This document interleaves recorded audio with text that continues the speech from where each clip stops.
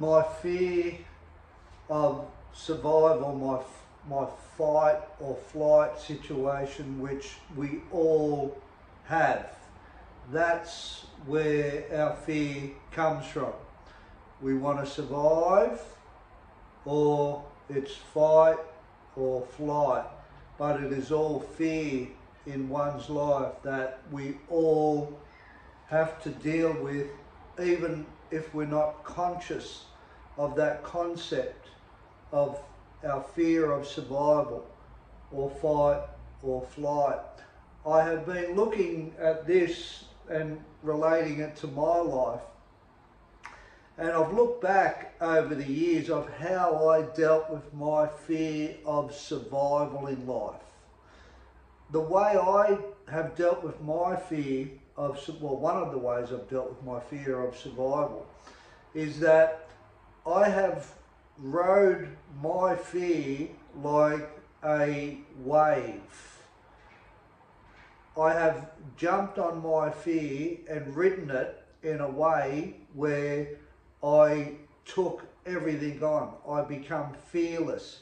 I acted in ways where I showed myself I could overcome my fear by going against my fear all the time. If I was scared, that was a green light to act, not a red light to come back. So all my life I've acted out of this fear of survival by acting against it all the time. That's how I've coped with my fear of survival.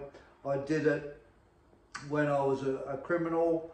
I did it when I wasn't a criminal, as far as acting against the fear to take massive risks in crime, in robberies, in situations where it was very scary.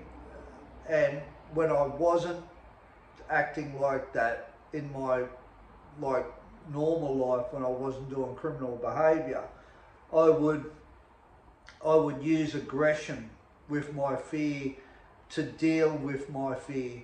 Like, I realised that the aggression that I used to manage my fear with other people, I married that up to the struggles that I had with intimacy and the fear of intimacy that I had. I was so scared of intimacy and getting close to somebody.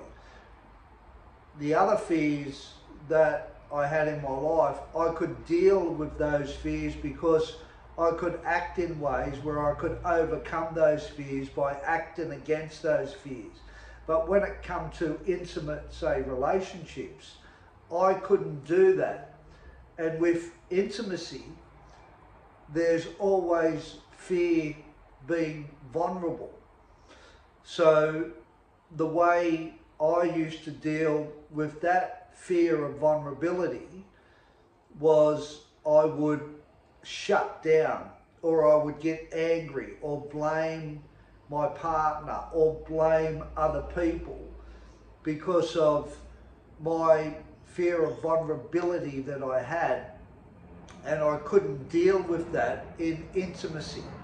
And to get comfortable with our vulnerability, we've got to understand the fear of that intimacy within ourselves. It's very scary to show people our deep and sides to us that we don't show other people. It's very scary to reveal who we truly are within. Like, we just don't show that stuff every day. So that becomes scary when you go into intimacy, because it's revealing that stuff that is required, well, it is through my window, to be intimate and to get close and to love. Because if you're not like that, then you may not be able to get close to other people if you don't become vulnerable where you need to be vulnerable to get love and share yourself with somebody. When I used to get close to people, I used to have this thing that used to shut down over me. and I couldn't pinpoint them. And I'd want to control situations. I would want to end relationships from there. I would want to control relationships from there. I'd want to control other people. I would blame people for this stuff. And before I realised I would shut down because of my inability to deal with my fears and closeness, I used to get angry. And that's how I used to deal with my fears of getting close to somebody.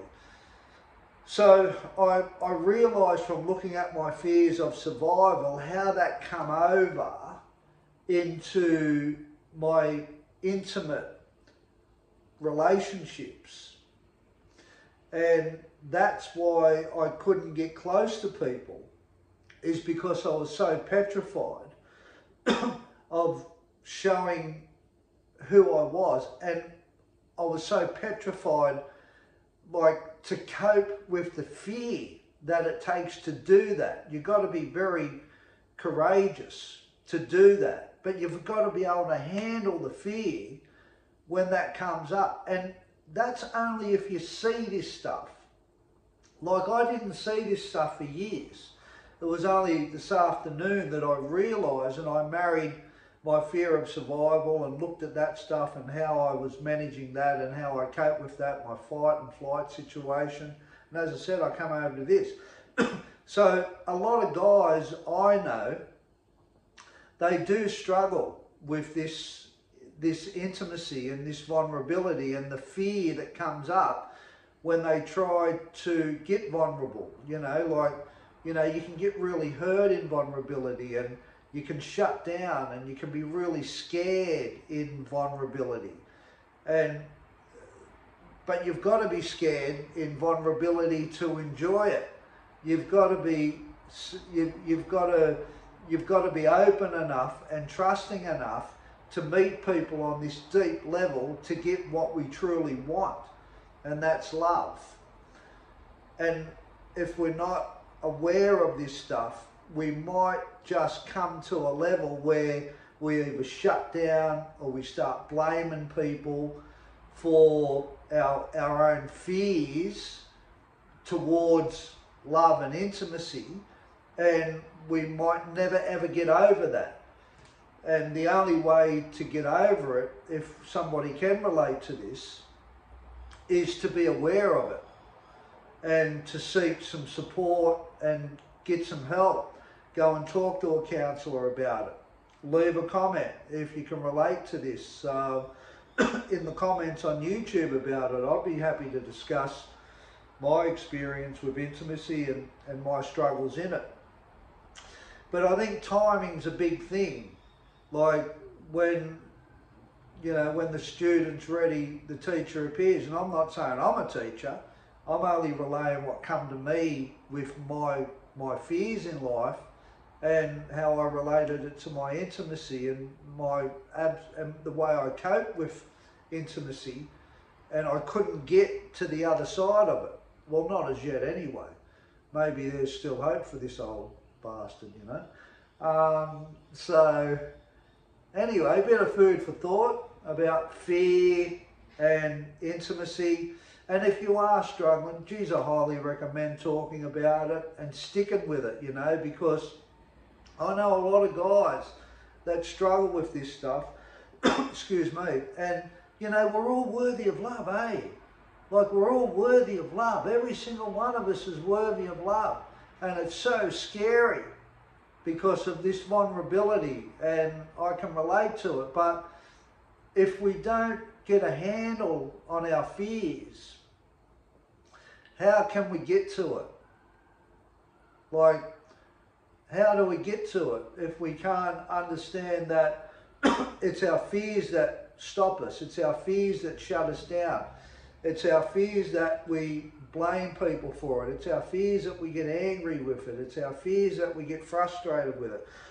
and it's all normal, but admitting it and working towards getting through our fears with a partner or somebody you love and you care for, to get to the other side of getting comfortable with your own vulnerability and the intimacy that's in that, and it's beautiful. It's well worth being aware of this stuff. So you take care and have a great day, and look after yourself, and I'll see you at my next video. You look after yourself. Take care.